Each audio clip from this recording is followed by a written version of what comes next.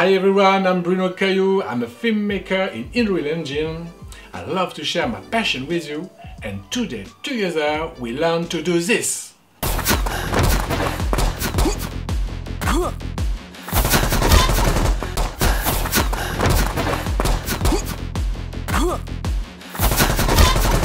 So this tutorial will be in two parts. In the first part we make an animation with the Unreal mannequin and we attach it a camera to get a first POV. In the second part we improve the first POV in order to gain credibility and immersion. Here we go, start the Epic Launcher and then launch a project with your current engine. Then select Film, Blank, Starter Content and Ray Tracing if you are a RTX card. And we call the project tuto_pov_action. The project is launched, so you can click OK for the update. In the first time we delete all the elements we don't need. You can erase instant foliage actor, then player start and sphere reflection capture. If you have a good computer, you can select a light source and then check movable. And that's all. Now we add a character, so click on Add. Add feature or content pack. Third person, add to project. The project is now on, so you can close the dialog box. So we need to create a level sequence. To do this, we go to the top left on the small cap, you press it, add level sequence, right click, new folders, and there we will create a cinematic folder.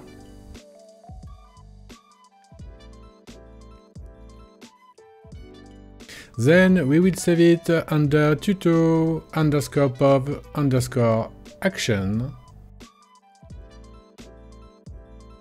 Here the sequencer is loaded.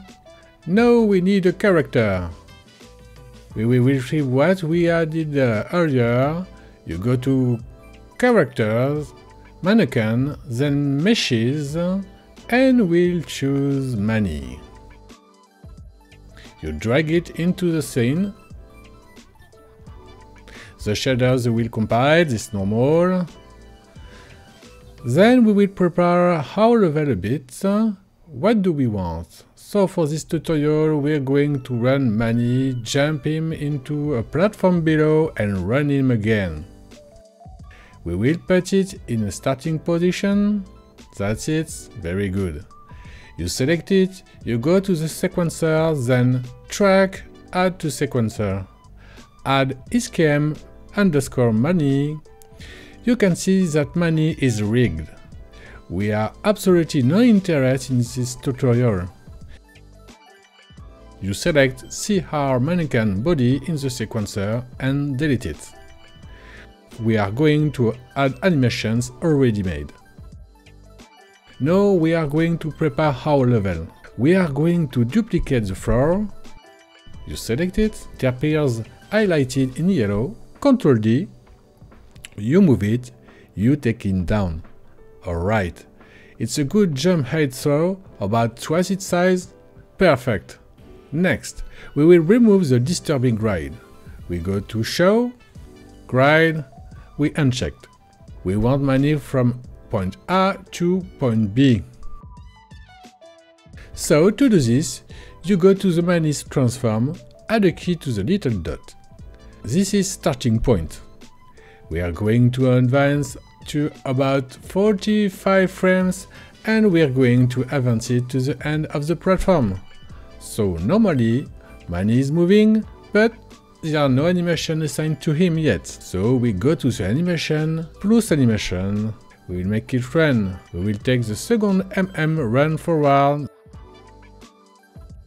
So, and Manny starts running. You will notice that there is a small slip at the beginning. It's not very serious.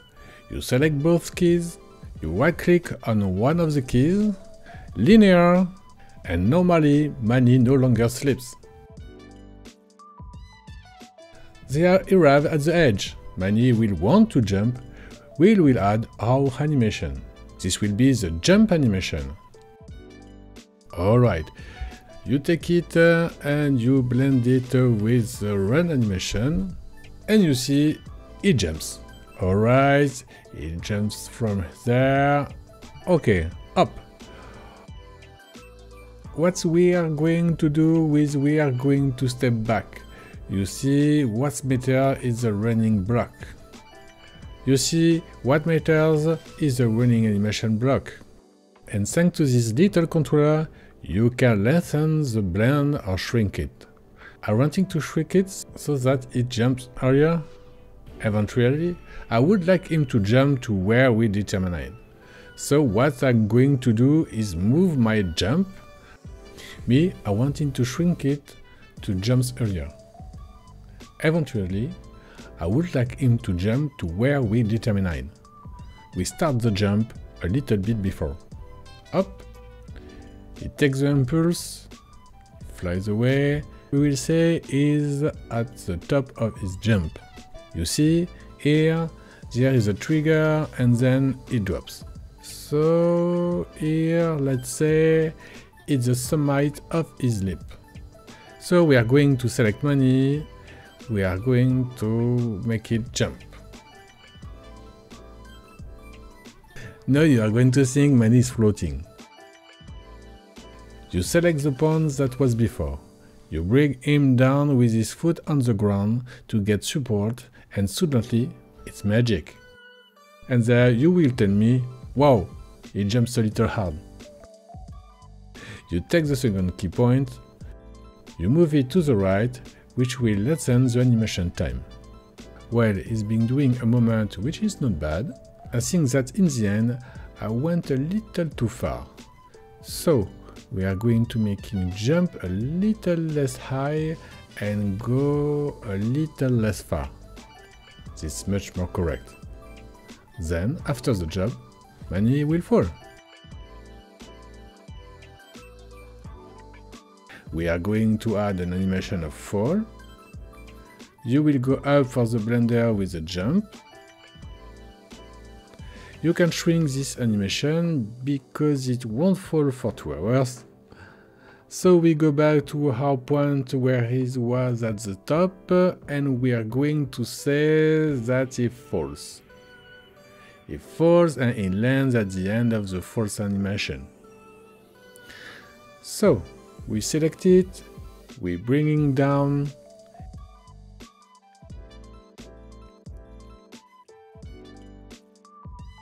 Here, as you can see, there is its translation curve that has adjusted. So we go straight, he jumps and he falls. The curves are rather pretty, we will keep that. And once Manny has fallen, what will happen? He's starting running again. We are going to move a few keys forward. We take Manny, we move him forward.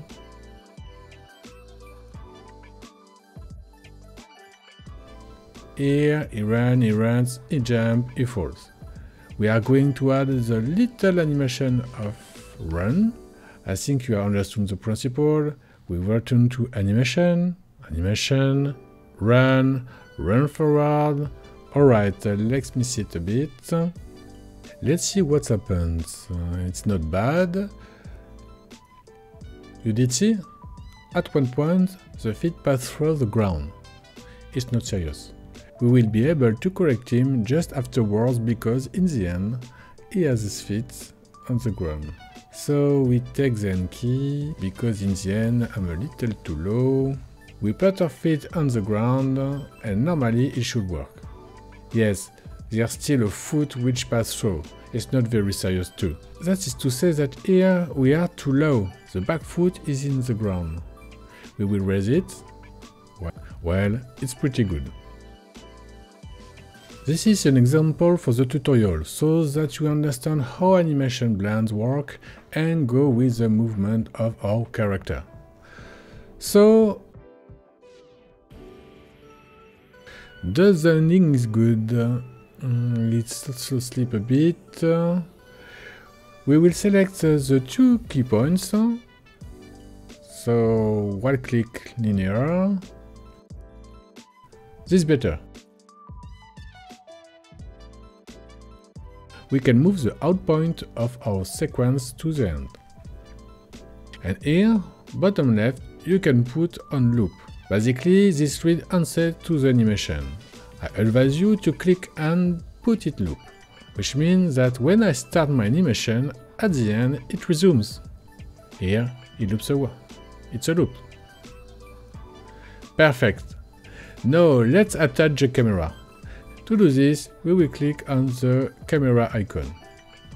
Now this camera is created, we will change the focal length. For now we are at 35 mm. We want to have a wide shot to be able to see a little of the hands, the feet, so we are going to use 12 mm. You have seen, all of a sudden, we see a lot more things. Next, now that the camera has been created and we've set the focal length, we'll attach it.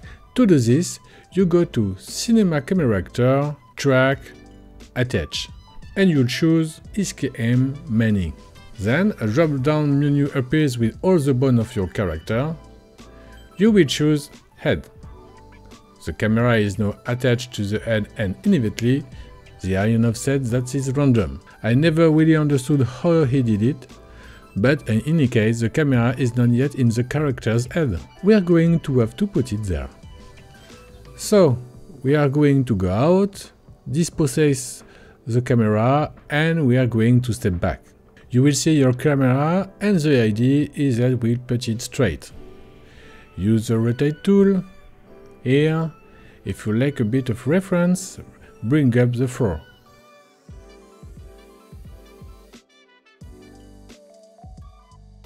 So, we select the camera.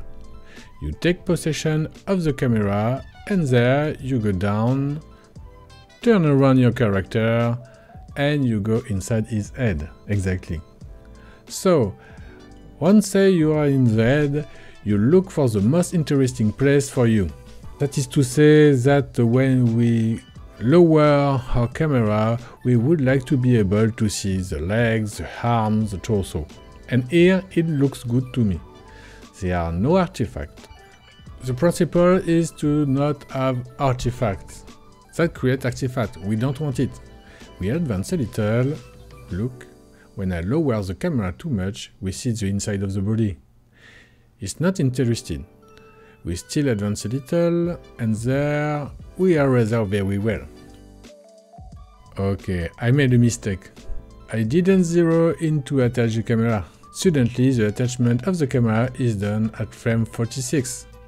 If I go back, my camera is no longer attached, and when I pass the 46 frames, it's attached.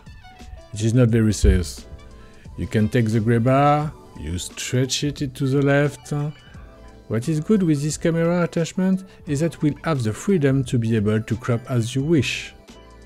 For example, we look down, I still have my camera, and we'll be able to look up. This will be my start. Then I will put on the cinema camera actor at the level of the trousseau a key point. And then we are going to move forward and we are going to want to look down when we approach the edge. I'm going to put a key point between the two and up, and then here we are going to say that when I arrived at the edge, here it looks a little at its feet to see what's happened, and it starts to jump. And when it jumps, it lowers his head a little, and when it gets to the ground, he raises his head. So if you lose the ball a little, like that, it's not a big deal. You unfold the transform, you go to rotation, and hit it on the roll that this is set. So, we'll take a look at what we've done. It runs, it jumps, it's great. Before concluding this first part of the tutorial, I just wanted to draw your attention to something. Is that when we take the camera off and step back, we can see that our character actually has the camera attached to his head. And when we play the animation, that's it, we see the additional animation that we gave to the camera. He arrives at the edge, the camera lowers, he dives again, it rises. This first part is over. So if you like this video, you can subscribe at my channel in order to view the next one. And if you have any questions, you can let me a comment and I answer you. So see you for the second part.